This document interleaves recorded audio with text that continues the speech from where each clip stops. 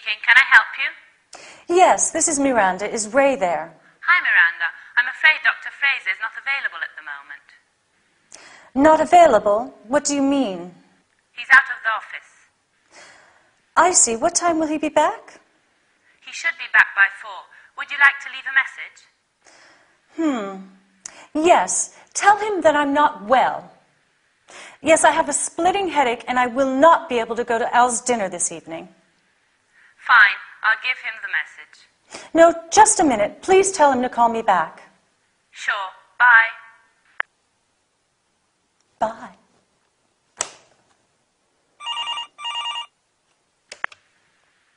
Hi, this is Miranda Cunningham. Hi, this is Sue. Ah, Sue, glad to hear you. Can you put me through to Ray? I'm sorry, but I would like to speak to Linda, if I may. Linda? Huh. Linda? Linda! I'm sorry, but Linda is not in at the moment. Can I take a message? No, I'll ring back later. It's a personal matter, you see. Bye. A personal matter, you see. Let me just discover what this personal matter is.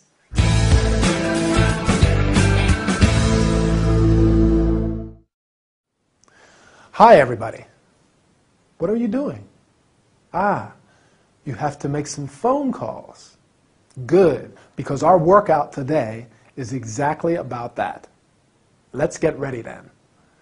Today, we are going to learn about asking for someone on the phone, inquiring when you can find him or her, leaving a message. Miranda calls Sue and asks, "Is Ray there?" But do you remember what Sue says? Yes, very good.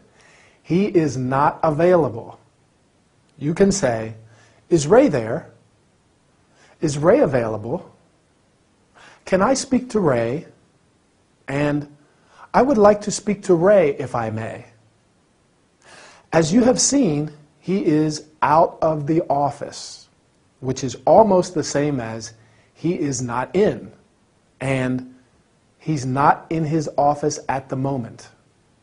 When someone is not available, you may ask, "What time will he be back?" Or, "When can I find him?"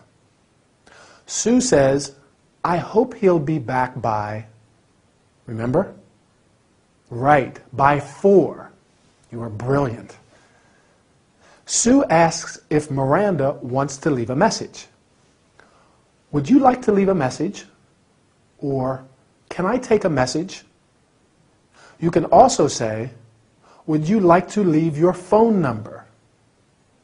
After leaving a message, Miranda changes her mind and tells Sue, "Please, tell him to call me back." Can you guess how you can say it in another way? Can you tell him to give me a call? Or, can you tell him that his wife called? The caller may also say, "I'll ring later," or "I'll give him a ring later." Sue does not want to leave a message because it's a personal matter.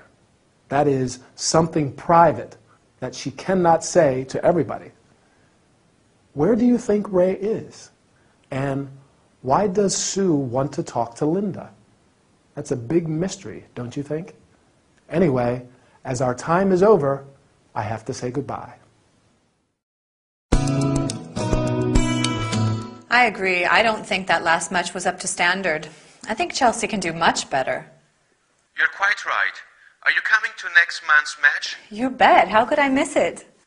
I can buy the tickets for both of us if you wish. Wow, that would be great. I can't wait. Nor can I. I'm in a bit of a hurry. I have an appointment later on.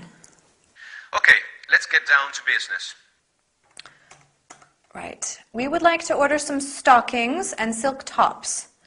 Valentine's Day is coming up, and there is an increasing demand on these kinds of items. How many would you like?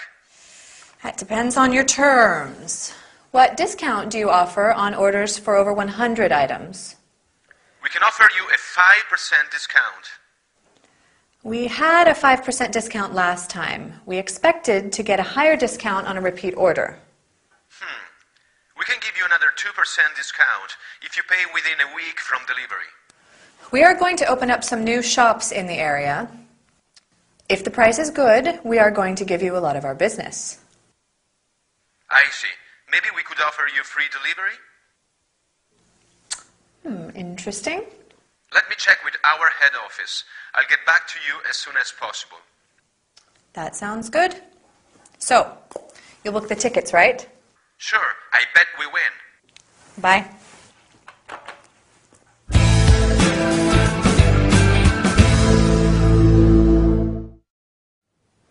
Hi, I'm really glad to meet you again. How is your English? Are you practicing it regularly? Well, I am sure that you are making good progress. Today, we are going to deal with a rather delicate subject, how to bargain with someone. That is, to reach an agreement. You will learn how to ask for a discount, to discuss money matters, and to reach an agreement. As you saw, Lucy wants to order some stockings and silk tops. Can you remember why she needs them? Right, because it's almost Valentine's Day, and there is an increasing demand for this kind of item. Demand is a strong request. An item means something that belongs to a group of articles. Before placing her order, she wants to know about the terms, that is, Roberto's requirements or conditions. She asks, what discount do you offer on orders for over 100 items? A discount is a reduction in the usual price. You can say offer or give a discount. For example, they usually give a discount to students. There is a 20% discount on all items until the end of the month. Roberto can offer her a 5% discount. Lucy is not satisfied because she expected to get a higher discount for what? A repeat order. Good. Do you know what a repeat order is? When you frequently place an order with the same dealer, that is a repeat order. Both Roberto and Lucy try to find possible solutions to the problem at hand. Roberto says, we can give you another 2% discount if you pay within 1 week from delivery. Delivery is the act of taking goods to their destination. Lucy says they are going to open new shops in the area, and if the price is good, I'm sure we are going to give you a lot of our business. This means that they may make many orders with Roberto's company in the future. You can also say, I am sure we are going to give you consistent business, or we've got an excellent reputation and we are expanding rapidly. Roberto offers her free delivery. That is, delivery without payment. And Lucy seems quite interested.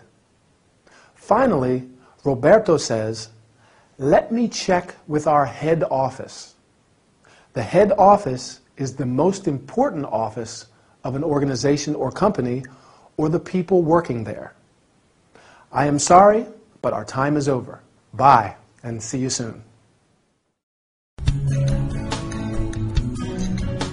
I'll be happy to tell you about our facilities. Good. Do you already work out? Not much. I'm very busy. And I'm afraid I am out of shape. Don't worry, you'll be in shape in a few weeks. In our fitness centre, we have a dedicated weight area. A personal trainer is always on hand to give you advice about weights and fitness equipment. What fitness classes do you run?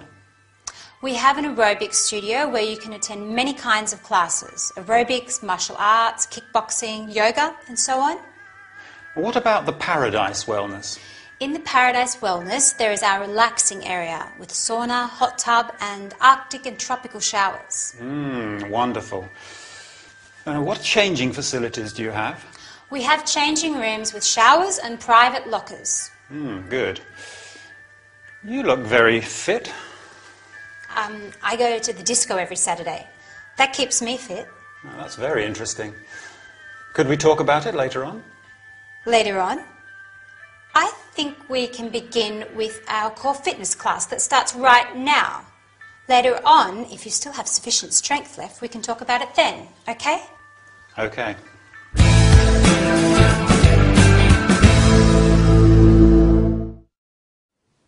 Hi, how are you? I hope you are feeling fine because this is a very lively workout. We are going to talk about going to the gym and what you can do there. Ready? Today, you are going to learn terms related to the gym, how to define your fitness condition, and finally, the names of various classes. As you saw, Al decided to go to a gym because he is out of shape, which means that he is not doing physical exercise. Or if you are overweight, you are out of shape as well. Can you guess what the opposite of out of shape is? Right, in shape. You can also say fit and toned. Fit means healthy and strong, especially as a result of exercise, while toned means having a firm and strong body. For example, I jog to keep fit. If you do physical exercise regularly, you will be in great shape soon. The staff of a gym includes instructors and personal trainers. Personal trainers can give advice on weights and fitness equipment that are suitable for you. I'm your personal trainer for the English language, so let's keep practicing it. Every gym runs classes of various kinds. Al can attend many kinds of classes: aerobics, martial arts, kickboxing, and yoga. After every workout, a session of exercises, you may need to relax a bit. In Chloe's gym, there is a sauna, hot tub, and Arctic and tropical showers.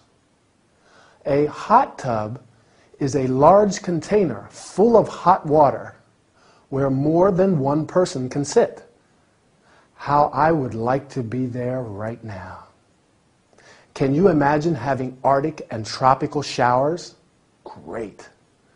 Obviously, there are also changing rooms where you can dress and undress, and showers and private lockers. A locker is a small cupboard where someone can keep their possessions. As you understand, you need to work out in order to be fit. And you also need to exercise if you want to learn more of the English language. So, I'll see you soon for another training session. Bye.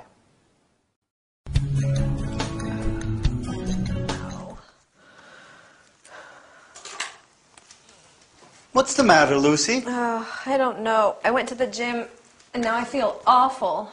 How long did you stay there? An hour, maybe 2. 2 hours? Don't you think that's too much? It was your first time, right?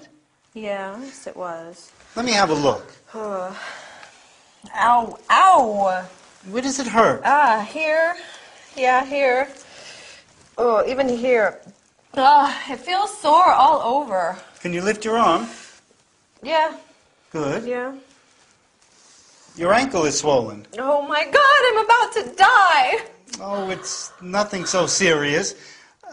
However, you can have an x-ray and also a checkup. Yeah. That's probably a probably a good idea. I can make you an appointment with a doctor, Dr. Peabody. Dr. Peabody? Yes, Miles is one of my oldest friends, and also a very capable doctor. Fine. Dad, it's so painful. Oh, stop all that complaining, Lucy. I'm sure if we go home and I make something nice to eat, you'll forget all your pains. Something nice to eat? What do you mean? How about a well-done steak and chips? Oh, that sounds great. Absolutely wonderful.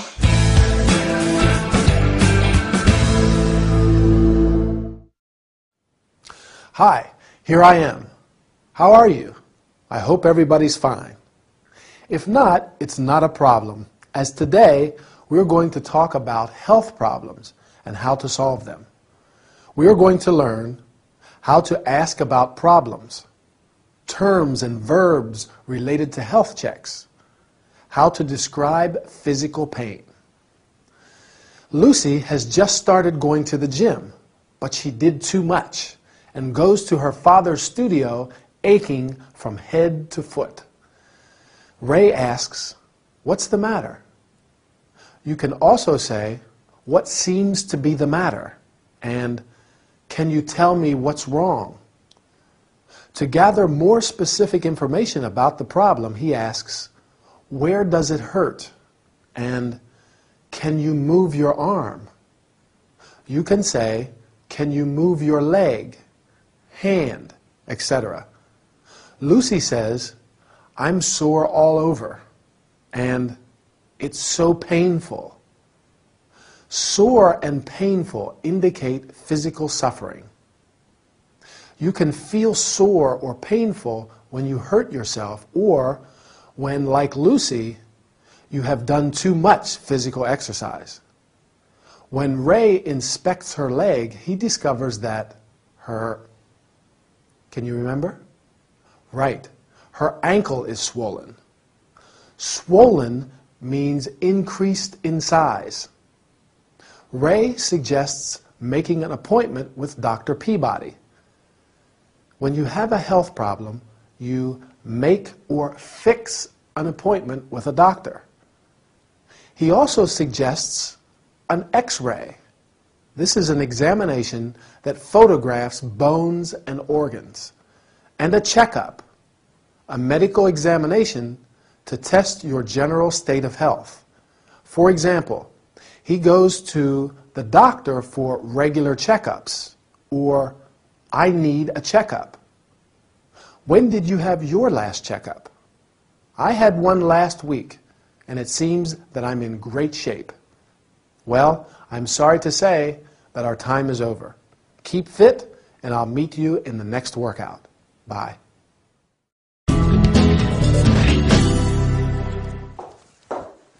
Hi.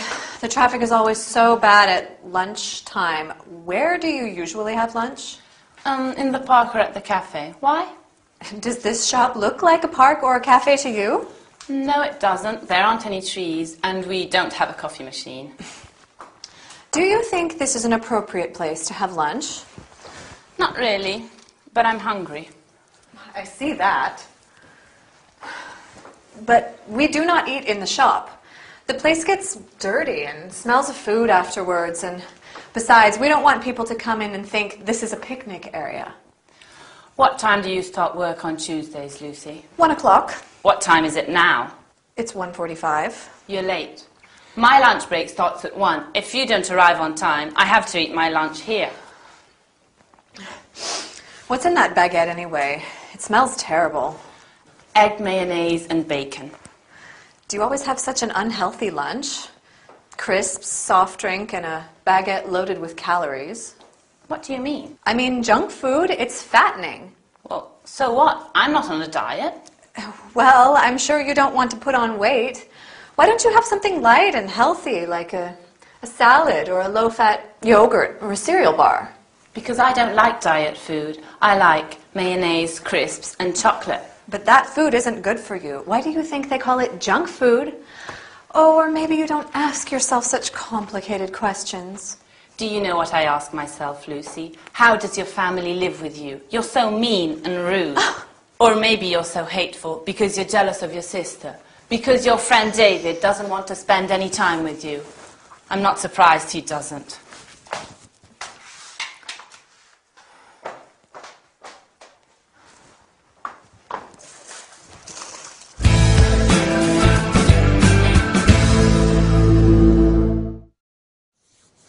Hello and welcome back. Poor Sarah. Lucy really does give her a hard time. But she is always able to put her in her place, isn't she? Well, the topic of today's workout is light food, sometimes called diet food. Light. Now that's a popular word in English. It has many different meanings. For example, light. Or, for smokers, do you have a light? But as an adjective, it describes something that weighs very little. It's very light.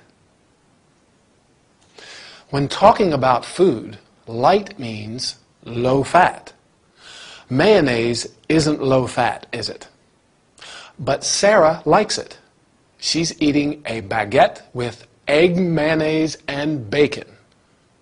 Lucy doesn't approve. She says it's unhealthy and it's loaded with calories, which means it has a lot of calories. But Sarah doesn't care because she's not on a diet. Quite right, too. She likes junk food. That's what Lucy calls her lunch. Junk is another word for rubbish. So junk food is food that is not good for you. Actually, the opposite. In fact, she suggests eating a salad and a low-fat yogurt or a cereal bar for lunch instead of Sarah's baguette, crisps, and soft drink. What do you usually have for lunch?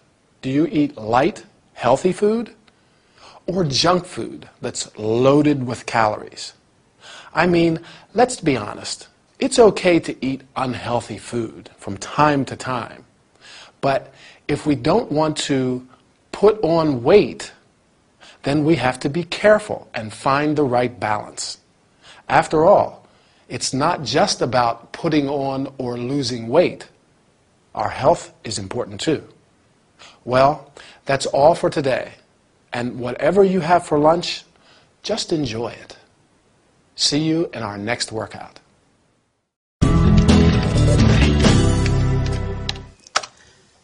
Hi, how can I help you? Yes, I'd like to rent a car for a few days. Fine. What type of car would you like? What's available? I need one for a trip to Land's End. We have a wide range of vehicles available. Saloon cars, sports cars, convertibles, estate cars, off-roaders. We even have limousines if you want one. A limousine? No, I think a saloon car will be just fine. Can I see your driving license, please? Oh, sure. Here you are.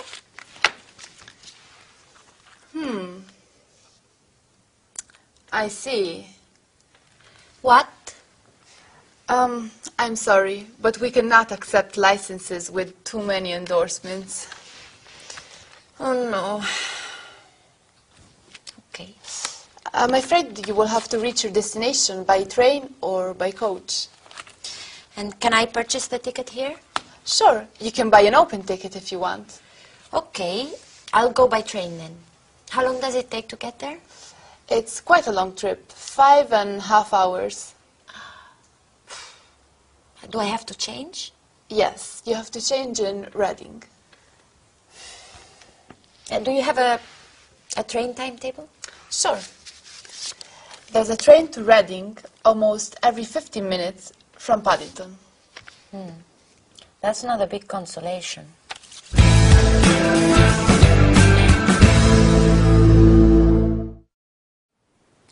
Hello, everybody. Is everything all right? Anyway, you'll soon feel better. Today, we're going to talk about traveling by car, train, and coach. Interesting, isn't it? We're going to learn about renting a car. different types of cars, traveling by train and by coach. When you want to rent a car, you should let the representative know your requirements, what kind of vehicle you need, for how long, and where you will be traveling to. As you saw, Adriana wants to rent a car for a trip to Land's End. To rent or hire a car means to pay a certain sum of money to use it for a limited period of time. You can also rent a flat, a room, a bike, etc. A trip is a journey which is usually very short. Every car rental, that is, company that rents cars, has a range of cars available. A range is a group of similar things. Can you remember what types of cars the travel agent mentions in the episode? I'm going to help you. A saloon car, a car which seats 4 or 5 people.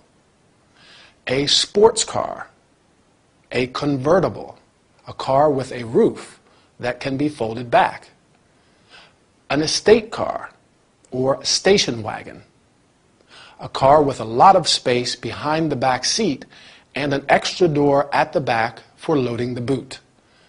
An off-roader, also called 4x4, a vehicle used for traveling over rough ground, and even limousines, right?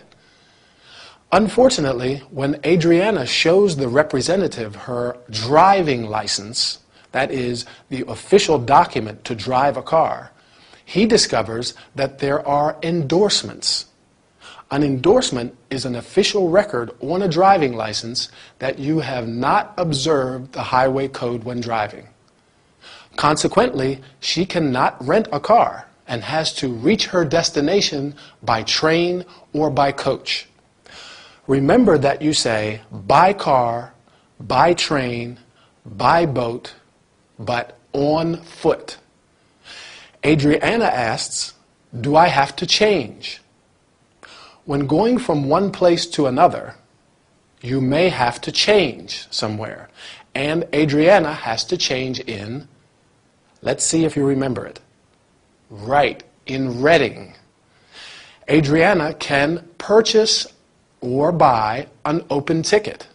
That is, a ticket with no date, specified so that you can use it when you want. Oops, sorry, but I have to go. My train leaves in a half an hour. Bye, and see you next time.